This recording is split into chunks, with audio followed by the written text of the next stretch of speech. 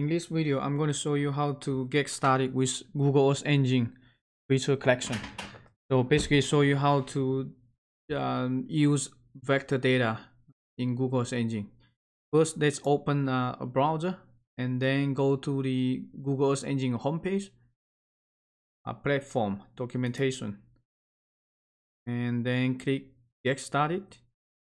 On the left here, you will see a very comprehensive documentation. And in general, people get started with image and image collection and then move to feature, geometry feature and feature collection. But for this video, we're just going to get started from here first. Because later when we do, for example, image or image collection, when we try to find out the images, most likely you will need to have an area of interest, right? You need to have an ROI or AOI. Where do those area of interest come from? Most likely it will be from some geometry or feature collection or a shape file on your computer. So how can you actually upload the data to Google's engine, or you can use some existing data set within Google's engine. So we're just going to start from this one first. And you will see here we have geometry, feature, and also feature collection. So this corresponds to traditional GS data. For example, within a shapefile, you can have the polygon, the shape. So those are the geometry, just the vertices, the coordinates of the vertices. But you can also open the attribute table to see the attributes. So each row within the attribute table is one feature, and all of them combined together becomes a feature collection. So these terms, if you are not familiar, especially just think about correspondingly in those traditional GS data. Next, let's go ahead and download some data. So you can go to my GitHub account here, and I have a repository called data. So you can just click repository and then search data. Then you can click this one. So I have some common one that I use for all kind of demos. If you want, you can click the code button and then just download as a zip file. So I'm going to download this one. It's being downloaded to my downloads folder, and once it's done, then I can copy this one and then move to other folder. So let's see how long that is. Okay, it's done. Then you can double click. Then in here, so these are some of the data that we want. I can just copy this one, and let's move to, for example, documents and GE. So within here, I can just paste the folder and then move all the data here. Then next, I'm going just to change the folder name to data. Okay, so right now we have some sample data that we can use. And so next, I'm just going to open QGIS. If you use ArcGIS, you can do that as well, or any other GIS software packages. QGIS is open source, so you can just Google and then just QGIS, and you should be able to. Let me just do it here. Just type QGIS, okay, and then download QGIS. So from here you can select, for example, either this one or this one. So I just downloaded this one and then install. So you're welcome to that, but that's not required. So I'm just going to show you some concepts how it can correspond to GS data, vector data to Earth Engine feature collection. So I'm just going to open an empty map. And maybe I can just also open, for example, some base maps. So in here, next I can load some vector data. For example, I'm going to check maybe the US, and I want the US states. So I can click this one, US states.shp, move this one, and now you can see it's being loaded to the map. So next we can just open the attribute table to take a look, right? So click, right click, open attribute table, and this is the attribute table, right? So as you can see, we have two columns, right? When I click any of those, it's going to be highlighted on the map. So for example, this is California, right? And then the ID and also the name. So how do we actually correspond this one to Google Earth Engine vector data? So if I come back to here one more time, right? Geometry, feature, and feature collection. So if you see from the map in here, so the shape it shows, this is the geometry, and here one line, this is one feature, right? But we have all the states, so all the states together is a collection, so there will be a feature collection. So these are the corresponding concept if you use Google Earth Engine. So if you want, you can upload the dataset to your Earth Engine account. So for example, I can, once I'm here, I can go to platform and then code editor. From the code editor, I can go to the assets tab, and then from here I can upload data. So I can just type, click new, and table upload, right? So you can click this one, shape files, and then just select. So next, go to the folder where the data being located. So come back to here, and let's say US, right? And then I can do here, for example, US. Let's check a couple of those. UB SSP, so we don't need the GeoJSON. So just this for DBF, ERJ, SSP, SHX, right? That's all. Then just hit open. It's automatically create this. So similarly, you can, from your assets, right, you can just directly upload everything to under your folder. Right now my folder is empty, so I don't have anything yet, but I can also just create a new folder. Let's say public, and then slash. Oh, you need to create on folder first. Anyway, let me just I can leave it as this. So maybe you can just try this, and then let me click this one. All you need to do is just hit upload, and then upper right corner task. This one right now showing it's being ingested. So basically the data is being uploaded, but because in order to use cloud computing, Google Earth Engine use some kind of techniques. So that behind the scene is going to make the data can be faster access and process.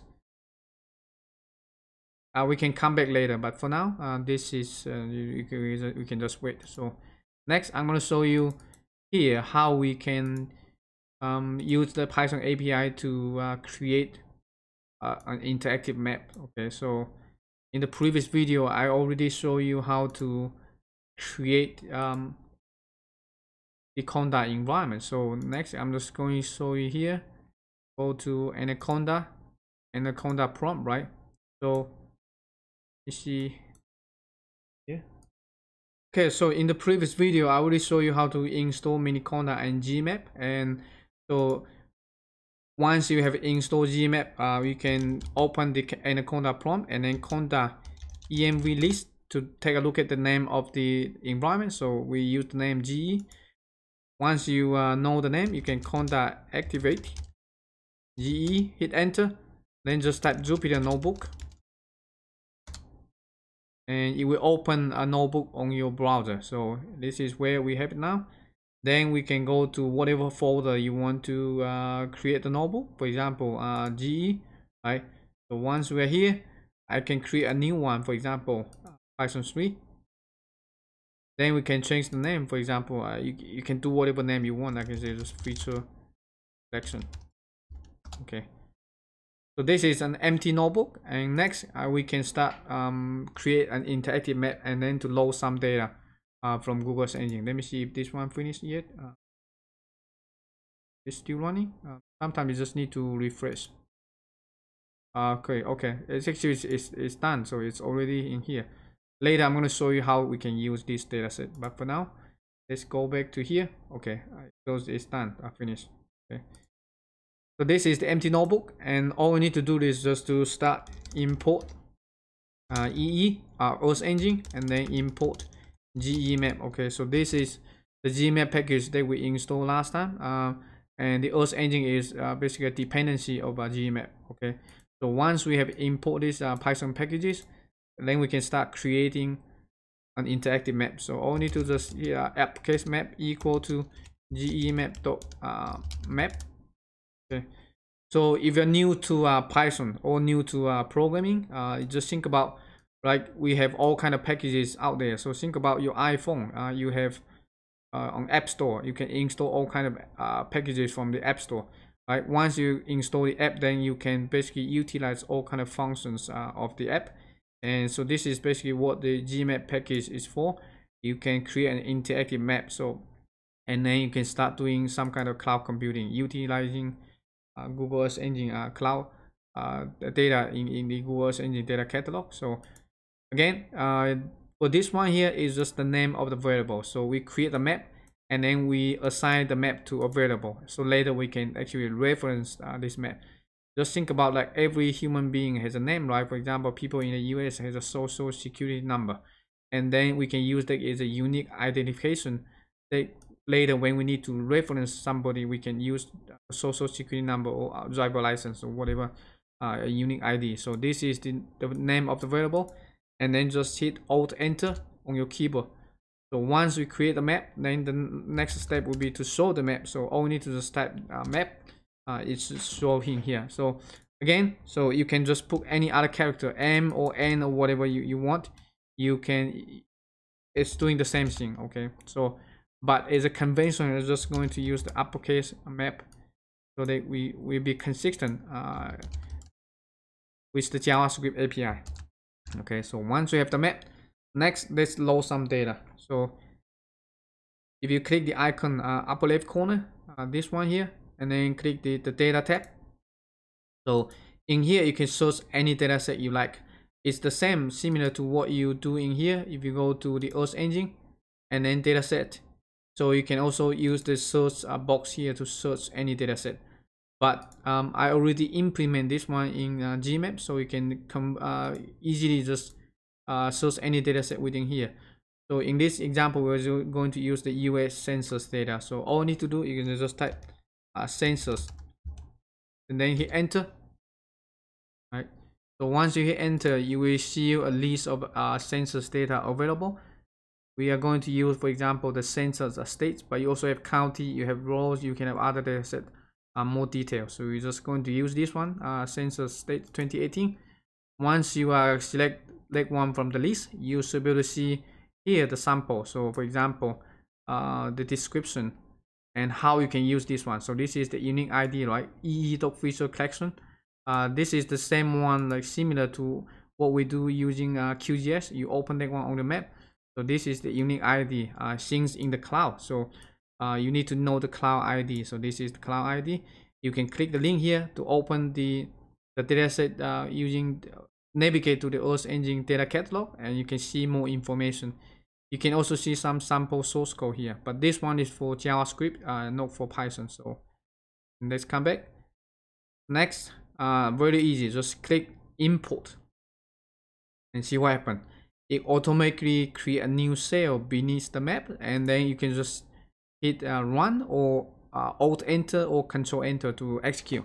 But I want to change this one to a better name because by default it only uses the name with the code dataset and then 3 random characters. So I want to change this one to just maybe, let's say states. And then similarly, this is basically the pointing to the visual collection, pointing to the vector data, and then we assign this one to a variable. So next we can add this variable to the map. So basically add the data to show it on the map, but you need to make sure that you change them together. And the second parameter is how you want to visualize. But for now, we don't need to provide anything, just curly brackets using the default one, and this is with the name, right? So the name you want to show is a layer. So I can change it to US states, and then just hit Alt Enter.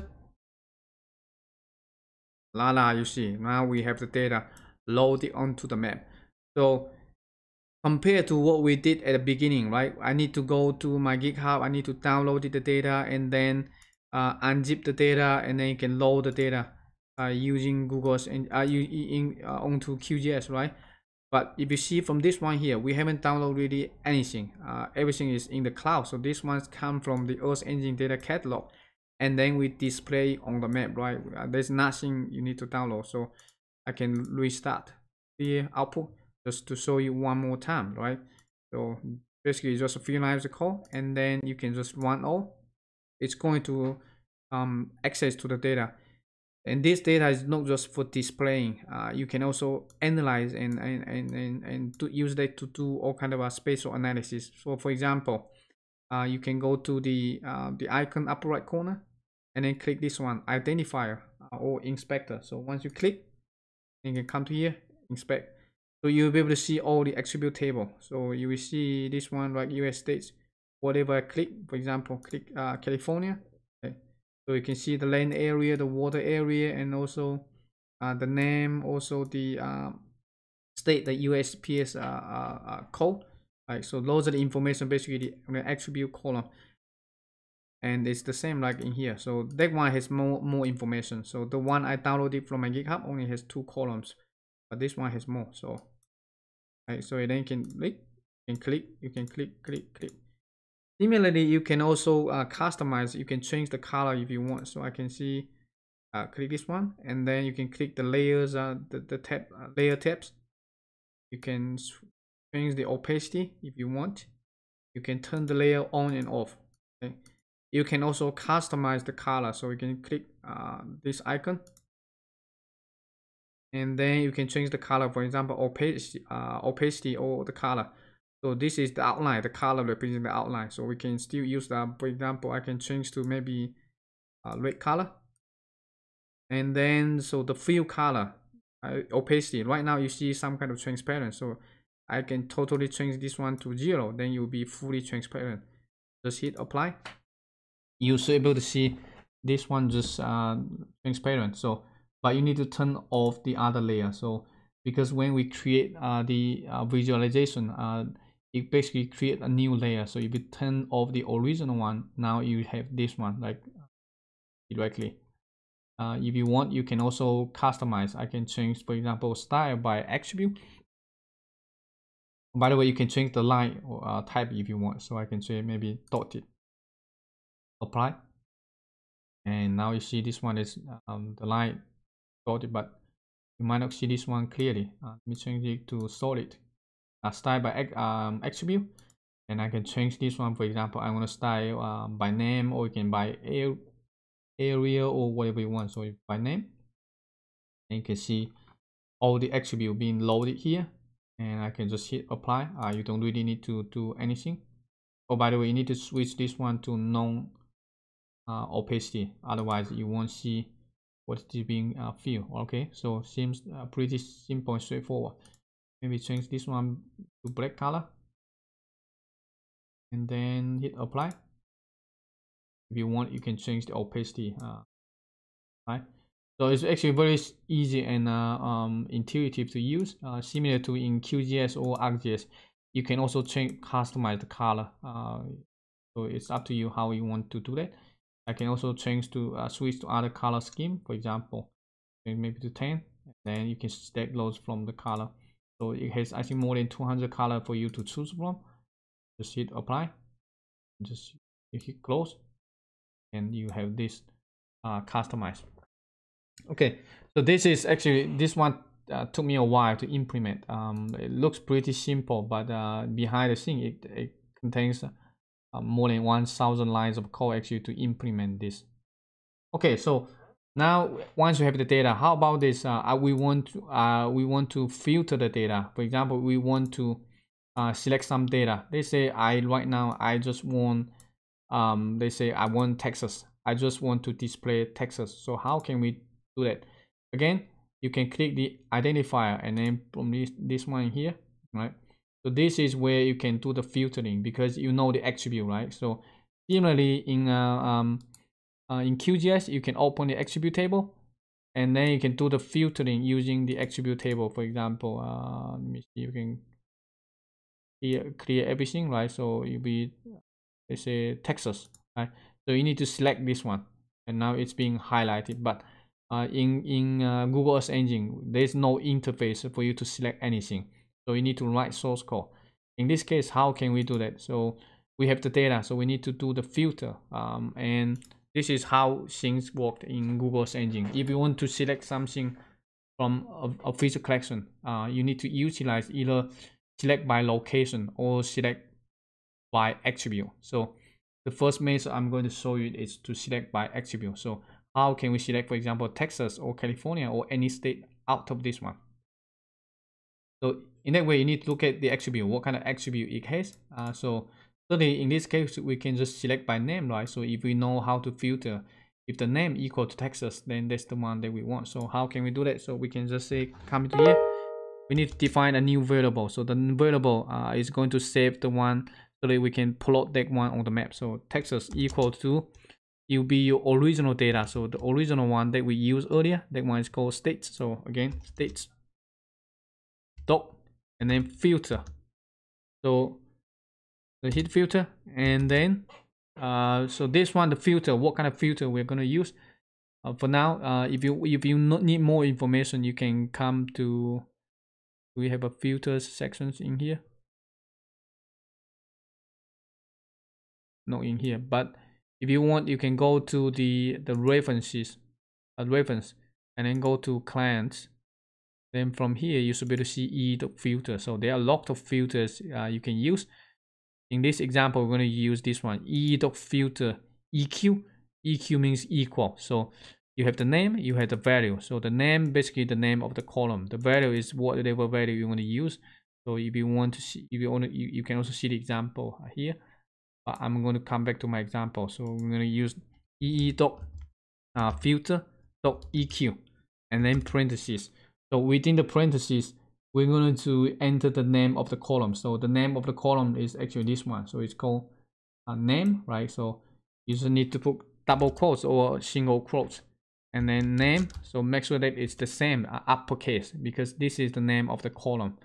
And then comma, double quotes again, and Texas, right?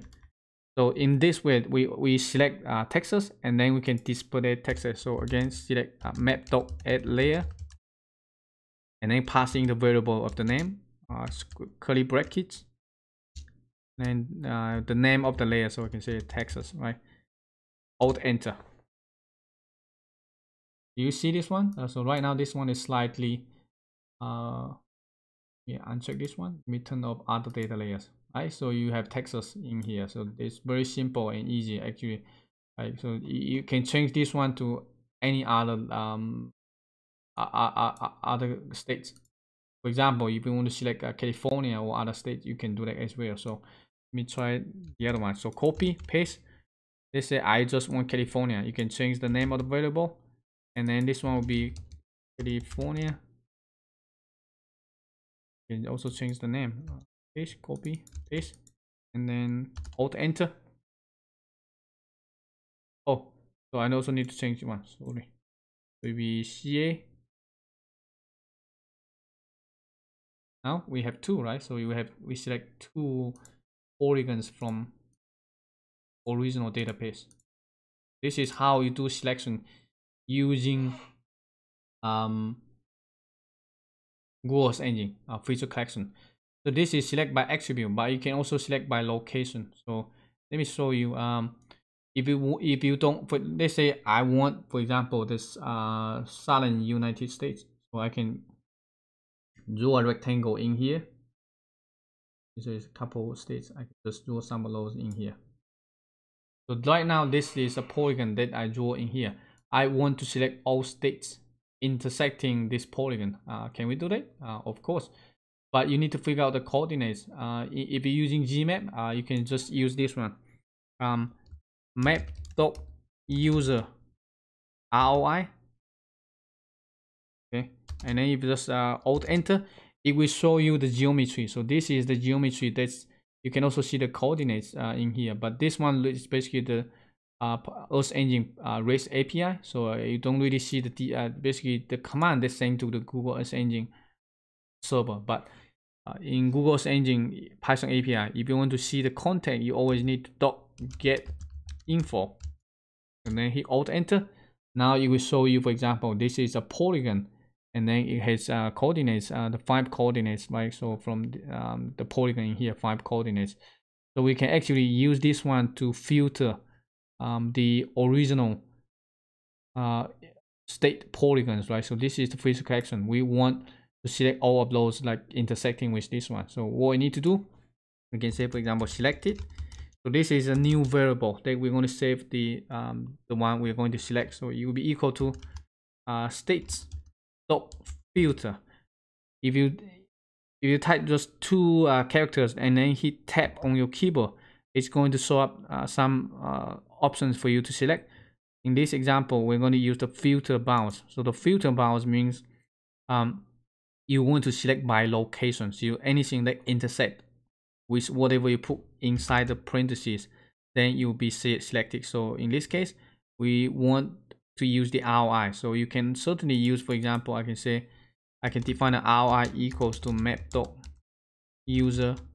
ROI, or you can directly use the ROI. It's up to you. So we can maybe execute this one and then say, for example, ROI, hit Alt Enter. Then we can say map.add layer selected, curly brackets, right? So this will be US, for example, South, and then hit Alt Enter. Take a look at this. You have this one right now being selected, all the polygons intersecting with your polygons. So this is the second way, select by location. So earlier the one is select by attribute. There's also something that might commonly use. For example, if you want to select multiple states together all at once, you can also do that as well. So they say I want to select Utah and Colorado together, but can you do that in one line? You can. So let me show you. They say I want the two states example. A couple states, it's up to you. So it depends on the list. I can just do, for example, they say West, Midwest states equal to, will be states dot.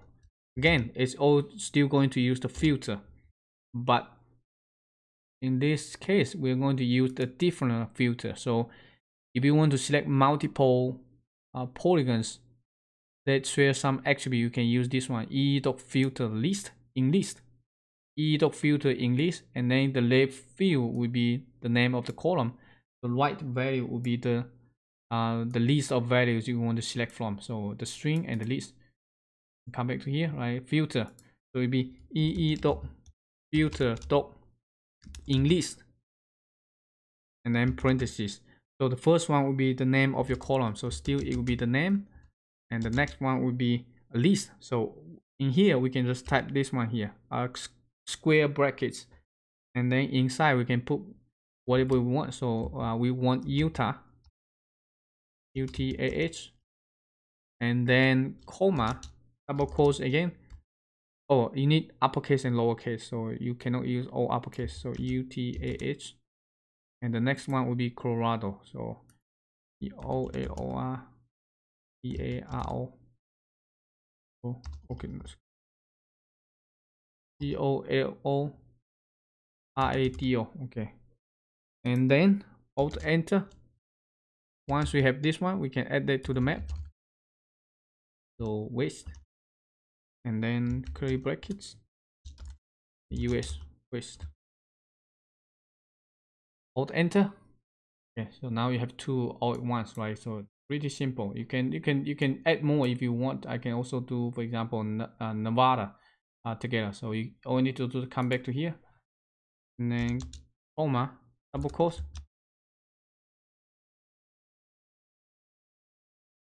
NEVA, Nevada, NEVADA. Okay.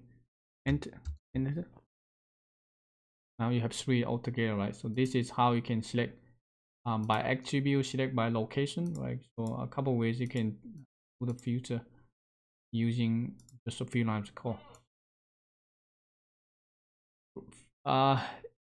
It might seem kind of complicated, but once you get used to it, this is very efficient. So you don't need to download anything, but you can filter the data, and then we can also use this polygon to filter image or image collection. So you can select from millions of images without having to download anything. So just to keep it in mind yet, if you're new to programming, this might look intimidating because you need to write a lot of lines of code. But if you see from here, this is very easy to understand. You just have a variable, and then you can apply something to that variable, and then within there you just pass in the parameters. That's it. So you need to think about the structure And once you're familiar with the structure, most of the stuff are basically very similar. And we'll talk about more later in the next video. But in this, it's all for this video. Just showing you how to load an image collection to here. And I think earlier I also show you how you can upload the data to your Earth Engine account. So similarly, we can also do it in here. I can show you, for example, once you upload the data to your account, you can also copy this one. So this will be your unique ID, right? So I can then come back to here. I can also load this one to the map. So I can show you, for example, I can say this is my state, okay, equal to ee dot feature collection. If you hit tab and then parentheses, double quotes, paste. So this is the one that's from my account. It's not the public one. So this is my old data. So if you have any swipe out on your computer, you want to use that with Google's engine, you can upload and then use this way to access. So okay, so Alt Enter, then I can map. So add layer my date, right? Curly brackets, and then I can say my date or my data, whatever. Alt Enter. Come back to here. Right, so you also have this one, and I can turn off all other data layers. This one, and this is my data, the data that I add, right? So, and then you can use the inspector. Click. You should be able to see this one. So this is the same as you see from using QGIS or ArcGIS to show the attribute table, right? So you click. You can also turn on the previous one, right? So you can compare the differences. There might be some boundary because the data uploaded is a simplified version, so you might see it is slightly different. But when you click your mouse, all the visible layer you will be able to see, right? So this is the one from the Earth Engine data catalog. This is the one that I uploaded, but you can use both at the same time. So programmatically they are the same. You can also use this one to filter, to select polygons from the feature collection, right? But you just need to figure out the column name. So in this case here, the name is like lowercase Missouri. It's not uppercase, so you need to pay attention. So similarly, for example, I want to select California from the data that I uploaded. You can also do that in here. I can say California 2 equal to, now it will be the same. It's just like this one we used earlier, right? So I can just maybe just copy this one and then paste in here. But we want to change the name of the variable. Don't use the same as the previous one. So, and then you need to change it here, e.filter. So this is right now because the column names are different. So in here is lowercase, so you need to use the lowercase. Come back to here, lowercase, right? And then again, CA layer 2, again California 2, Alt Enter. And we can come back to here to take a look, see if this is being loaded. Like California 2, you can turn off all the other layers. Oh, interesting. So it's not here. Let me take a look. Come back to here. Let me inspect. Take this one.